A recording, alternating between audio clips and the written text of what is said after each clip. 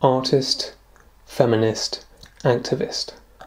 Sanja Iveković has been producing powerful artworks since the 1960s. Often troubling, always thought-provoking, her pieces use stark contrasts to explore and question power relationships and the struggle for humanity. Covering issues including misogyny, domestic abuse, racism, fascism and immigration, Iveković's work remains as important today as it ever has been. 3 of her seminal works are currently being exhibited in Penarth at Ffotogallery's Turner House.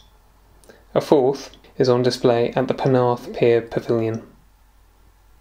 Quietly devastating, Iveković's work reminds us that somewhere amongst inequality, oppression and disempowerment lurk humanity and hope.